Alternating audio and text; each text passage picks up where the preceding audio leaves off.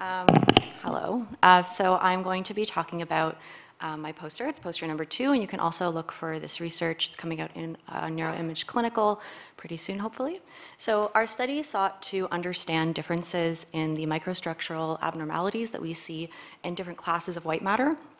So as we've heard from many presenters today, white matter is at particular risk for damage and mild traumatic brain injury, and so we decided that we were going to split that white matter up. So on the, how do I do this?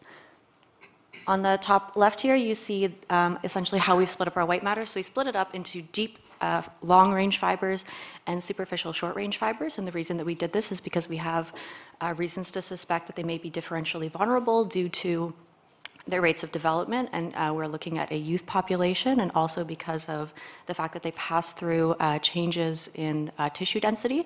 And so essentially what we did is we did group comparisons as well as comparisons with attention.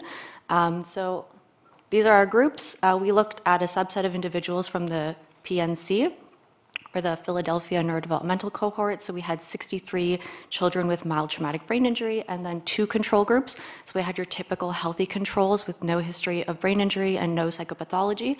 And then we also wanted to look at a psychopathology matched group to try and get at some of the confounds that we might see in brain differences due to symptoms that are common post-TBI. And so essentially, our score looked at abnormalities in FA, or fractional anisotropy, and so we see these results here. So essentially, we saw what you might expect. In our TBI group, which is this one, we have more voxels with low FA, so more tissue abnormality. And then just the same when we look at voxels with high FA. You can come to my poster for more details on this. And then same thing in the deep white matter.